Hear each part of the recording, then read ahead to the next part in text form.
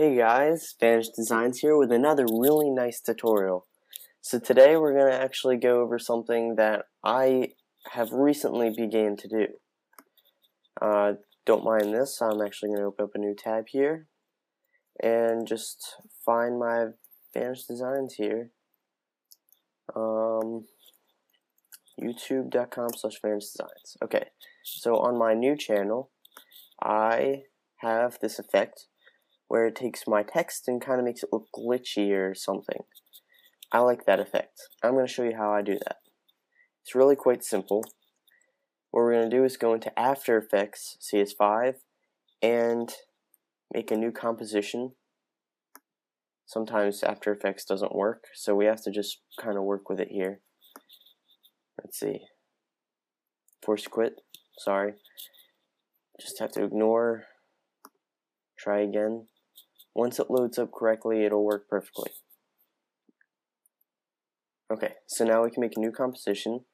Just set everything to what you'd usually set it to. Set this to about 59.94, that's fine.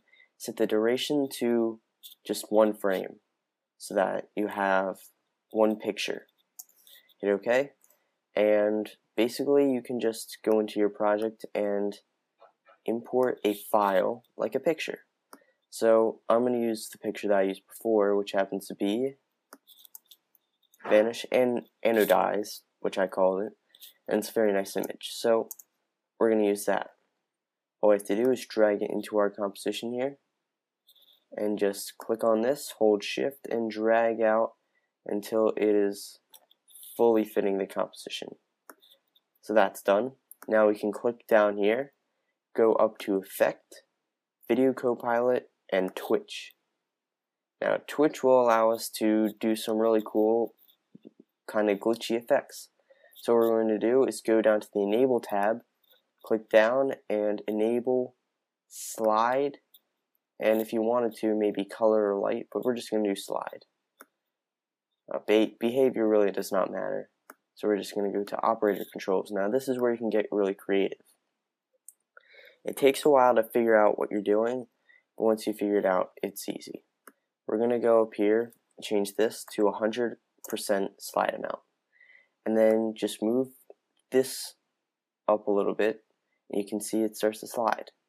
So we'll keep it at 2.5, and what we want to do is go down to the bottom, Unique Slide Seed, and just change that around until we find a really nice, pretty subtle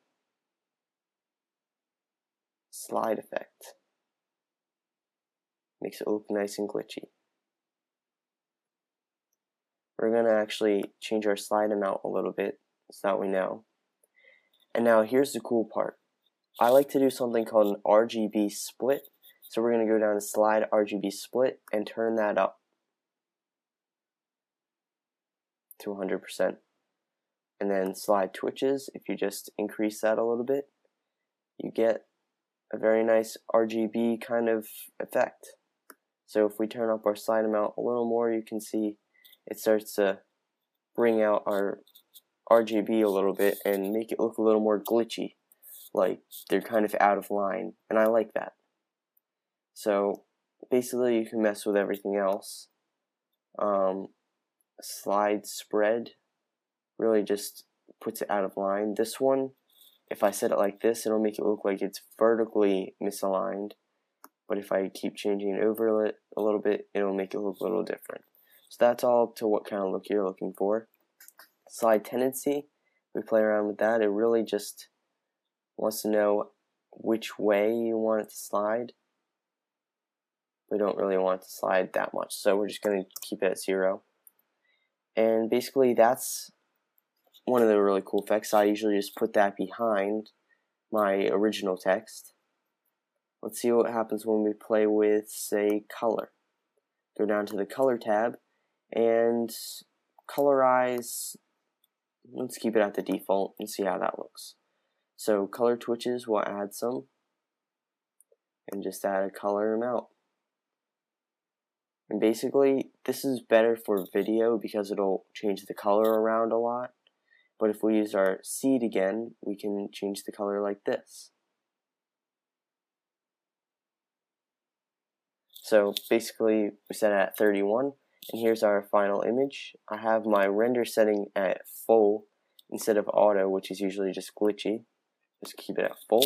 We can take a nice good glance at our image here. If we just pretty much center it in our composition, you can see it looks like a very nice image that you could use for pretty much anything. What I did with this image now is I put it into Photoshop and I used a motion blur and set that to around the middle, and then did that as well with the original text, and then placed the final original image on top of that, and it would have the whole composition behind it, and it would give it a very nice effect like I did so. So I'll show you one more time what it looks like, and hopefully you'll like it. And yeah, just let me know what else you want to learn how to do. I'll be happy to teach you. So here's our Vanish Designs logo that I did that for, and then of course this part here. So that's the final image. If you want, you can use this for basically any image you want.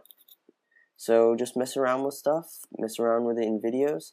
And again, the program I'm using is Adobe After Effects CS5 with a program called Twitch, which is by, I think, Copilot, videocopilot.net. Go and check that out. You can buy it. It's very, very much worth it. I recommend it. So that's pretty much it for now. I hope this was a nice tutorial, and I'll see you guys later. Peace out.